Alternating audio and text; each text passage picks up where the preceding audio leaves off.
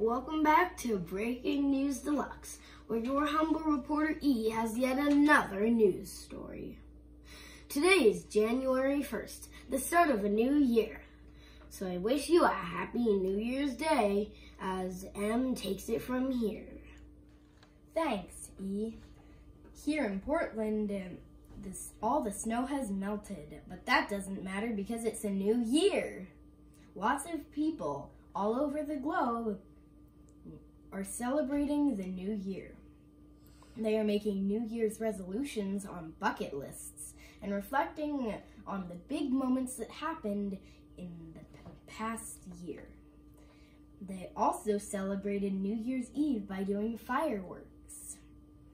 Let's hope we won't have another heat wave or ice storm for the great new year ahead. Sorry, Santa, Christmas is over. Take it away, E. This is E, and I have to say, I'm really going to miss 2021. Plus, a thank you to all the great people in that year.